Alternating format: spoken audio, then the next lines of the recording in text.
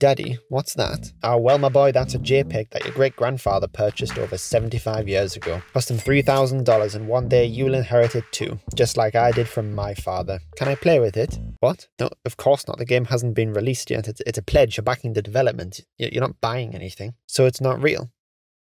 Star Citizen is a video game unlike any other. To some, it's the greatest feat of digital engineering ever envisioned, with a brilliant leader and vibrant community supporting its development. To others, it's a toxic and brainwashed cult who zealously silence any criticism of their utopian vision of a galactic paradise. Crowdfunded projects have developed a reputation for ending in humiliation, scandal, and financial destitution. Sometimes the project was a rug pull scam from the very conception, or more often, the right intentions were there, but the idea was never remotely feasible, like developing an entire video game with no coding experience. Backers are more often than not left disappointed and with little recourse to get their money back. Depending on who you ask, Star Citizen is either the story of the most successful crowdfunded project of all time, with the total amount pledged reaching $500 million just a few weeks ago, also, not coincidentally, the largest video game budget in history.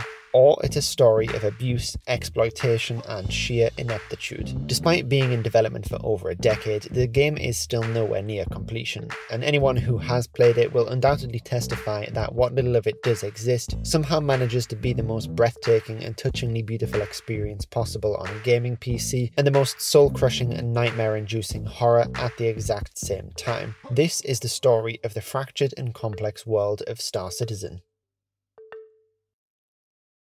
Every universe needs a god, and there's only one man brave enough to take on the challenge of building a new one. Chris Roberts became known for his groundbreaking work on the Wing Commander franchise back in the 1990s. He's a pioneer of the space sim genre, and his early games would receive widespread acclaim, blending both Roberts' love for filmmaking and his unadulterated passion for spaceflight into some of the most influential games of the decade. In 1991, the original Wing Commander was ranked by Computer Gaming World as the 7th best PC video game of all time. By combining cutting-edge gameplay with live cinematic action sequences, Roberts gave players a chance to live out a dream of being an ace fighter pilot like Han Solo or Pete Mitchell.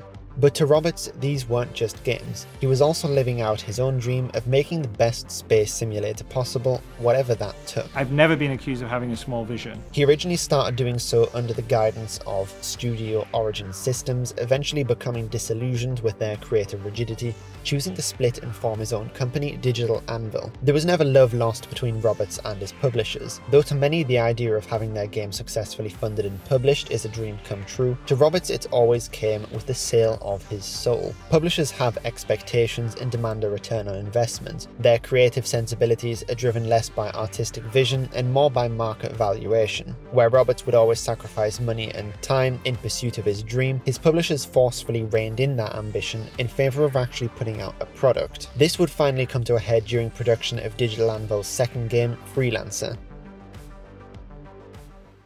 Looking up at the stars, Roberts dreamed of a genuine virtual galaxy that operated independently of the player's presence or actions. A dynamic economy, AI-controlled spaceships and traders, real-time facial hair growth, and space venereal disease. He wanted a universe that actually felt alive. However, effectively bankrupt, Roberts was forced into a studio buyout with Microsoft, who would mercilessly cut through both Freelancer's scope and Roberts' own involvement, eventually publishing a game that, although praised for allowing players to live out the fantasy of the total annihilation of France, lacked that dynamic world and much of the features that would have made the game truly different. It wasn't the dream. Roberts realised that however genuinely he believed he could build his dream, a publisher was always more interested in profit, and that was utterly incompatible with the enormity of the scale of what he was trying to do. He needed a different strategy altogether, and he would find it through crowdfunding.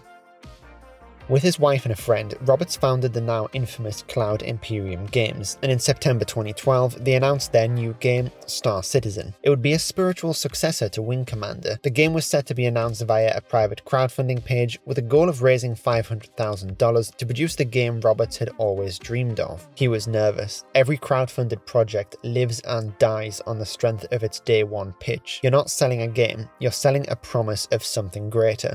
and Roberts blows it away. Delivering his pitch from an actual spaceship, the audience crashed the website within minutes. The interest was so great, he had to enlist Kickstarter to help ease the burden, and within 30 days there was over $2 million from 30,000 backers in the CIG piggy bank to produce a campaign and multiplayer space simulator experience with an estimated release date of November 2014. Star Citizen was a universe of freedom and possibility, a galaxy to escape to and explore, and this was a particularly powerful dream. But it wouldn't stop there. Roberts couldn't help himself. He extended the funding ceiling with stretch goals all the way up to $65 million, complete with juicy stretch rewards, and before long the game would hit all of those. I think we can all agree the project is a little late, and during this time, CIG have raised $500 million. To put that into perspective, that's over $400 million. It's also nearly the combined budget of the next two most expensive games ever developed put together, and both of those games actually came out. But the game is still nowhere near completion, so what on earth went wrong? To answer that, you need to understand what is available currently in the game. Star Citizen is broken into four main parts. First is Squadron 42, the campaign. Wing Commander was almost named Squadron, so this component is its most direct spiritual successor. Apparently stars highly paid actors such as Mark Hamill, Gary Oldman and Gillian Anderson. It now has to be purchased as a separate game from CIG, but it's not a game you can't play. No one knows anything about it or has even seen it. It's been MIA for many years. The other three modules you can play. First is Hangar, which was the first content to be released in August 2013. Anyone who's ever stood in a garage and watched their unmoving car will know what it's like to experience Hangar. Now, being fair on it, like a garage, you can put some decorations around your space car, like a space fish tank. Next is Arena Commander, a significant milestone released in 2014 because it allowed what I'd consider the first actual gameplay. In Arena Commander you can dogfight and race against AI or other players in your spaceship, even a battle royale mode. It's probably the most game-like experience you will currently get from Star Citizen. Then you have Space Marine, a first-person shooter module noted for its troubled development and absolutely horrendously buggy gameplay, even in Star Citizen terms. Talking about fun, it's somewhere probably around the same level as being waterboarded, perhaps enjoyed in limited doses by a small dedicated minority, but most would agree a largely unpleasant experience to be avoided. And finally, the Persistent Universe, currently an open expansive solar system with several planets, moons and space rocks to explore, where up to 50 players can exist together in a server, mining, trading, delivering cargo, fighting and completing missions either alone or together. This is the module most people recognize when talking about Star Citizen, and it's definitely the focus of controversy. Playing in the PU, as it's known in the community, is certainly a memorable experience. White Light probably describes it most accurately. Things get fraught about 1 second in when the game's staggeringly awful performance races with its staggeringly beautiful presentation to make the first impression. Every frame a painting and you'll get to savor every frame. At its best, Star Citizen is truly glorious. You wake up on a planet, in your own little room, take an elevator and then a train to the airport. You call your ship, wait for it to be physically delivered, and take another elevator to the hangar. And all this leads to one of the moments of Star Citizen. Stepping into the hangar to be greeted by a ship you've never flown before and then feeling the sheer size is truly awe-inspiring. There's something other space sim games like Elite Dangerous and No Man's Sky can't replicate here that I think is very important for understanding the appeal of Star Citizen. The ships are just phenomenally built. The design language has a fidelity unrivaled in any genre of any other video game. Luxurious vessels just ooze sex appeal with smooth lines and subtle curves. The exposed pipework and rigid compartments of military gunships and the utilitarian vast cargo halls of freighters feel genuine, often inspired by existing aircraft, making everything feel like it has a real purpose. The most important distinction is that in Star Citizen, you just walk to that ship. You find the control room, physically sit down and turn on the systems manually. You ascend into the upper atmosphere completely of your own will. See the rain bounce off the glass of your cockpit and feel the air turbulence as your engines force your ship away from the ground. Seamlessly, you feel the atmosphere thin and gravity slips away as you're just slowly enveloped by the vast and empty blackness of space. There are no loading screens or transitions, nothing nothing to interrupt the absolute freedom to go anywhere and see anything. At any point, feel free to get out the seat to walk around that ship, eat a snack, or even open the airlocks to transition perfectly between your ship's artificial gravity and just floating through space itself. I've never felt a sense of genuine hostility landing on an unknown planet in a space sim before, but dropping down onto a frozen tundra in the dead of night and stepping out of your safe and warm ship into an expansive wasteland is tirelessly atmospheric. Alone or with friends, you can hunt down pirates, buy and sell cargo at the most dynamic of prices, mine minerals by hand, rover or ship, fly to distant moons to protect bunkers, repair installations, buy newer larger ships, or just explore the vastness of this universe. Want to know what happens when you launch a battle tank out of a spaceship at suborbital stratospheric heights? Well, no one's telling you can't find out the answer. At its best, Star Citizen is an extraordinary masterpiece, but behind the smoke and mirrors there is also a very dark side, and we have to now see Star Citizen at its equal worst. So what does that look like? A big part of the problem is that in pursuit of living in such a high-fidelity metaverse, Chris Roberts will always sacrifice gameplay for realism. If you don't set your spawn point at a space station, it'll take 15 minutes to make that same long walk from bedroom to your ship. It's fun once or twice, but after the 5th time, you start to realise it's all poorly disguised filler content. You can't do anything in the room, and the entire journey is just W-keying forward. If you explore around too much, you'll kind of realise that it's a lot of dead-end doors and places that you can't actually do anything inside of. Launching certain ships out of the ridiculously large gas giant Crusader can take up to 20 minutes of real-time flight. And much like the train, there is nothing to do while you're in flight, so you're just sitting at your desk waiting. Traveling long distances is also pretty tedious. If you have to cross the galaxy, journeys from one planet to another can take painfully long at times. With friends, this is more bearable, but alone I'd personally find myself unable to play the game without watching something on a second monitor, or going off from my PC at strategic times to make food. There are no shortcuts in Star Citizen, and part of the price of freedom to go anywhere is you will have to go anywhere you want. Whereas No Man's Sky allows the use of teleportation and gate jumping across systems to cut out some of that mindless travel time, Star Citizen elects to keep it all in. It's like if a movie was extended by 5 hours to include all the time the characters have to travel from location to location. Yes, you can get up to get snacks or go watch a YouTube video while you wait, but when you're there to see the movie and you've paid for it, it's not the best user experience. That logic also applies to claiming ships from terminals. If your ship is destroyed or in another location, you have to wait for it to be redelivered. In theory, it makes sense from a realism perspective that you shouldn't be flying the biggest ship possible with a 1 or 2 man crew for the sake of it, but if you have a medium to large ship and you have to reclaim it because of a glitch, waiting an hour to stare at a screen for 20 minutes of flight, then mining rocks for an hour while watching YouTube, for the servers to then crash entirely, which they routinely do, losing you all your money, that doesn't really feel like gameplay, it's just wasted time. And because there's so little actual content in the game currently, a lot of your gameplay time is just spent doing things that aren't really actual gameplay. Speaking of making money, though you can buy almost anything with in-game currency, making that money is very tedious. Rather than the gameplay itself being fun with a financial reward as a nice bonus, the missions currently in-game are dull and repetitive labour, with money the only real positive. Space courier missions require you to fly to 4 separate locations to physically move around boxes. It's nice at first to go see the different outposts, but it's the kind of experience most people would probably like to do 2 or 3 times and then move on to something more meaningful. It's especially frustrating when the Amazon locker refuses to take your box, preventing you from finishing the mission and making that money. And your first trip to recover a black box from a destroyed ship is atmospheric, creepy, and tense. You really feel a sense of isolation, that danger may be hiding around the corner. The trailers also develop this by hinting there may be hidden fauna, however none of that actually exists in the game, so you again realise it's just another box moving job. Exploration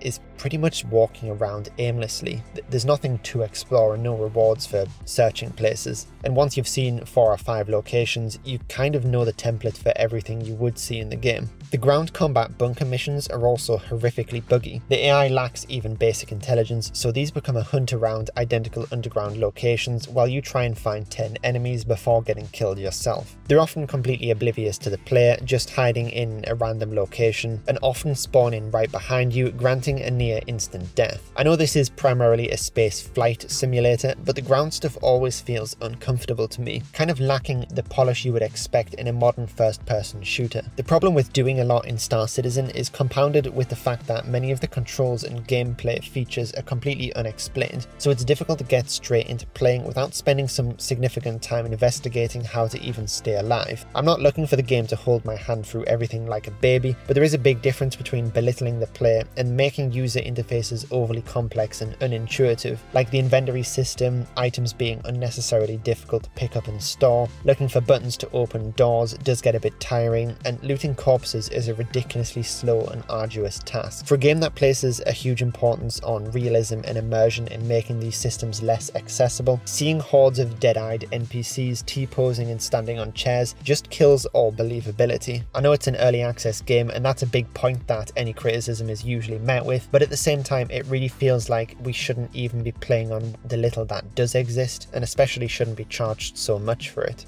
Another problem is the way you play the game is equally responsive to the mechanics and a necessary function of survival in order to avoid the myriad of bugs. There are more unnecessary elevators in Star Citizen than any game I've ever played, which makes them all the more terrifying, as these boxes of vertical misery are a sentient and dangerous enemy. You'll always be double checking to make sure an elevator has actually arrived to avoid stepping out into the back rooms. Sometimes even standing too close to one in a space station will result in you being sucked out into the vacuum of space. I always dread interacting with elevators, and I don't really think that's a way a game should make you feel. A huge part of playing the game is modifying your behaviour to avoid an untimely death, and without a strong reliance on YouTube and Reddit guides, a new player would be completely lost in the mess that this game is to play, and the fact that you'll experience much of it at a frame rate similar to that of a PowerPoint presentation certainly doesn't make it any better. Even if you completely disagree with my opinions on how enjoyable the intended gameplay loops in Star Citizen are to play currently, you have to admit it is still a tortured love dealing with how unstable the game can be. And I know many people wish they could get their friends online to play with them, but can either not recommend the game in good faith or struggle to get their friends to stick past the steep learning curve. At best, Star Citizen is a manageably buggy and rough experience, but at its worst, it is just completely unplayable. So the question this undoubtedly leads us to is, how is it that with $500 million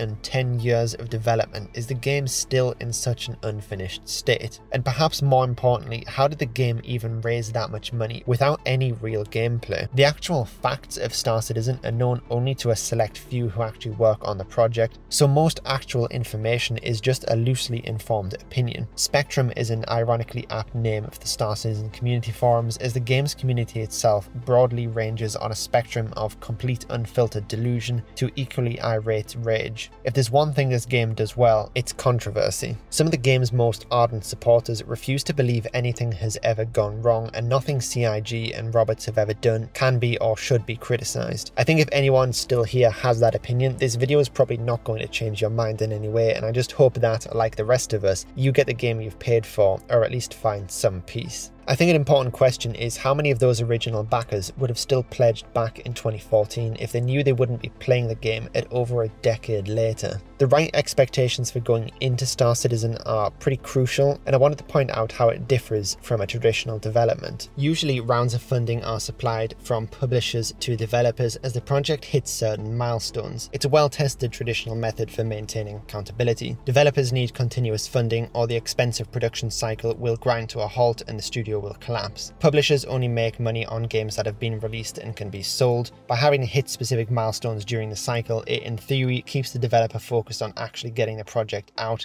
and prevents the budget having to infinitely increase because of scope and feature changes. And audiences buy that game and generate the profit for both the hard work of the developers and the risk the publishers took in financing. Though there is no one standard format, developers often make money from the publisher at key stages, such as when the game is first playable, in alpha, code freeze where nothing new is added to the game, bugs are just fixed from existing code, and then on to beta and release, etc. As a rough comparison, Star Citizen is branded as being an alpha development. There is considerable and heated debate from the community about what the word alpha should mean and what players should expect from the game. It's generally accepted a game has entered its alpha version when key gameplay functionality has been implemented and the game is feature complete, meaning it contains all the major features and is playable. The development team's focus at this point is to finish the existing codebase rather than implementing new add-ons, which doesn't sound very accurate for Star Citizen. In fact, we have what I think is more aptly described as a pre-alpha, barely playable tech demo. So it makes sense that the gameplay is pretty horrific and the bugs make what little there is completely unplayable. However, this is what makes Star Citizen different from any other game. Because the funding has already been fully delivered, nothing undertaken by the developers is actually making money. It's only an expense. Finishing the game no longer means anything because no deadlines are tied financially to the success of the company, so Roberts is equally free to pursue any feature at will. Suddenly, delaying the project by a year doesn't really cause a problem. You don't need to put it out, so why not wait? The funding is still coming in, so the expectation of Star Citizen ever being a finished game is only based on the faith that Chris Roberts can deliver it of his own willpower, and considering we're 10 years in with this, I don't really have much faith. In the first 2 years of development, the production team swelled to several hundred devs in multiple studio locations around the world. This was perhaps the first warning sign of how bloated and unwieldy the project was set to become. Fast forward to the present day, and the Manchester studio working on Squadron 42 is set to tip the company over into employing over 1,000 full-time and contracted staff. This is not a good sign. Brooks Law is a good example of why. Adding more people to a delayed project just delays it further, as it takes time to make these new people useful, and each member has to understand the work that came before them, diminishing productivity for some time. Similarly, the amount of possible communication channels increases rapidly. People have to spend more time figuring out what others are doing, so the managerial burden rapidly increases, and not all tasks can be divided between developers. With one woman you can make one baby in 9 months, but 9 women can't make a baby in 1 month. There's just more work in the same time. And even when those tasks can be divided, the smell of extra developers attracts more bugs, increasing the amount of debugging time before any feature can be committed, and this has already happened in Star Citizen. IllFonic Studios were hired to work on the Star Marine module in 2014. Despite their not overly impressive track record of making games, one of the particularities of Star Citizen is that it was developed using CryEngine. This engine underpinned the Crysis game series and has been renowned for its graphic fidelity. At the time, the results it produced were really influential in gaming, but the engine was built for large open environments in single-player FPS style games. It's an interesting choice that Chris would choose CryEngine for a massively online multiplayer, as its use would cause problems right from the beginning. It was a challenge for CIG to find developers with enough experience creating games using the engine, as it was never that widely used. That meant the main criteria for employment was working with CryEngine, enter IllFonic. Even then, the engine had to be significantly modified to run Star Citizen to the point where it barely resembled the original engine. A lot of people have wondered why Roberts would choose an engine that was firstly hard limited to only 50 players a server, and it was never really intended to be used outside of FPS shooters, requiring very specific and time-consuming alterations. But I personally speculate it speaks to his uncompromising stance to getting the best graphics possible without really being too worried about how realistic it is to achieve that. This is where it's important to note something very particular about Roberts. He is, by many accounts, a dictatorial ruler over his developers. I literally heard him say, make that pixel blue, not green. There is one way Roberts wants his game to be made, and that is exactly the way it's going to happen. Throughout 2014, audiences were routinely lied to by Roberts that Star Marine was right around the corner. In reality, due to a lack of proper communication and documentation, IllFonic had designed a version of Star Marine that was incompatible with CIG's Frankenstein engine. Roberts decided to fire IllFonic and bring that work in-house, delaying the module's release and wasting considerable time and money. But when you have a man like Roberts who likes to personally approve minor details down to the uniform NPCs wear, suddenly managing hundreds of developers, the important strategic oversight is lost in favor of perfecting inconsequentially small details instead of focusing on what matters to complete the game. What you get is a few highly polished individual aesthetic features built around a framework that can barely even sustain basic gameplay. This is a good time to talk more about creep. Scope and feature creep are problems that have always plagued any project undertaken by humans. Either new features get added during development, like dynamically creasing bed sheets, or the scope of those particular particular features becomes unnecessarily complex. We don't really need to use 4 elevators and have a train ride making it take 15 minutes just to get into our ships. We could just spawn pretty near them. It's not adding to the fun, that's for sure, but it's the most complex iteration of each feature that gets implemented by Roberts. And this has always been a core problem with Star Citizen. When Roberts initially sold this dream, I don't even think he himself realized how difficult it would be to implement a tiny fraction of the promises made, and it all began with his SpacePEGs. When you're crowdfunding a game, you have to offer rewards in return for someone investing in the project. Ideally, you want to maximize the difference between the effort and cost. If you can get $50 from someone for promising an entire game, that takes quite a lot of effort to meet the burden. But if you offer an extra intangible reward, like a signed photo from the devs, and then mark it up for $1,000, for that hour of work, you've just made 20 times more. What Roberts has done with his ships is build an intangible empire he now can't contain. Although they hold no value in the real world, these space JPEGs will sell anywhere from $35 to $3,000 each, and that's before we even mention the packs. What Roberts invented was the macro transaction, and this is the source of one of the biggest rifts in the community. To most, the idea of spending even hundreds of dollars on a virtual spaceship is inexplicable, and in this context it most definitely is. But Roberts isn't selling a ship, he's using those ships as a ticket to a universe of possibility. Is $2,000 really too much to pay to live out your childhood dream? A trip to Disney World could well cost the same, and that only lasts 18 hours. But if you plan to play Star Citizen for even 1,000 hours, is it really that much? CIG themselves have compared it to golf or sailing, and I'll let you be a judge of how apt a comparison that is. But in any case, these ships have always been the Achilles heel for Chris Roberts, though they've granted him financial freedom to take the project in whatever direction he wishes. By selling variants of ships like medical, cargo hauling, mining, salvage, and troop transport, Roberts implied gameplay loops that didn't exist in the original scope. Once you sell a ship that requires a minimum crew of 23 players into a game that can only fit 50 players on a single server, suddenly huge technical hurdles are introduced, and the scope of the game now has to dramatically increase to justify anyone paying for an experience that as of yet only exists in the loose imagination of Chris Roberts. To make that capital ship worthwhile, we now need NPC AI control, docking with space stations, physicalized cargo, a medical and respawn technology, recovery and salvage system, the ability to serve and make food. It's not that a drinks mixing minigame on a space Boeing 777 brought down Star Citizen in itself, it's that those 2,000 small features needed to sell the dream mean that instead of a core set of polished features, nothing works the way it should. The players paying up to $27,000 for a single package are investing in a virtualized future for themselves that Roberts has never actually had the capability to deliver.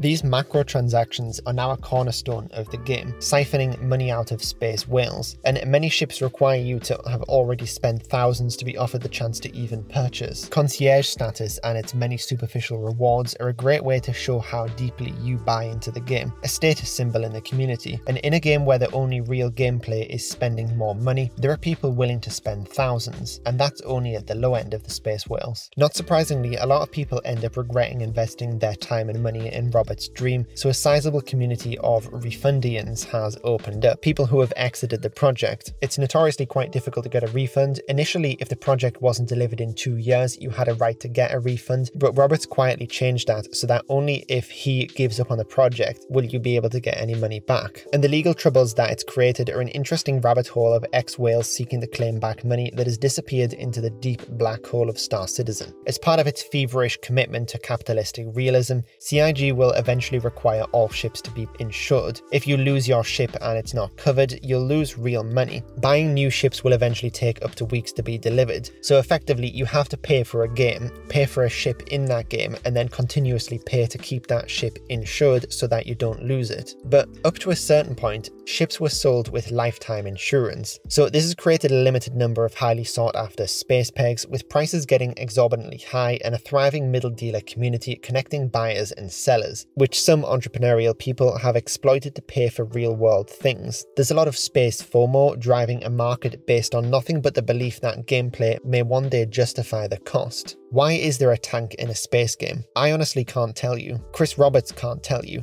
but buying these specialized ships and ground vehicles is like signing up for a space job. It's a promise that you'll be special, and in that way it's completely intrinsic to Star Citizen. The macro transactions and the game can never be separated. Chris Roberts can't reduce the scope because then he'd have to admit that the dream he sold was a complete lie. For a while, CIG was selling non-existent plots of land for up to $100, and even today many of the ships sold are still yet to materialize. That's why I'm scared playing Star Citizen, because all the gameplay loops and activities you can do are merely there to waste time and distract you from how astronomically far away this project is from achieving a playable version of what's even in the game currently. And when I see the unending list of things Roberts wants to add, I think most people, even as non-developers, can see the technical challenge of implementing these is just phenomenal. Out of the 100 systems promised back in 2014, not even one has been finished a decade later. As nice as the ships actually in the game are, most of the rooms inside are functionless. Inside the $600 Carrack, there's a cartography table where you can pretend to chart a path through space, bathrooms with functioning toilets that never need to be used, or a pool table to stand next to with friends and pretend to play space pool. It's a game that's much more fun to think about than actually playing it, which is why I do empathize with the people who spend thousands of dollars investing in this game, because if Roberts could actually achieve it, it would be pretty incredible.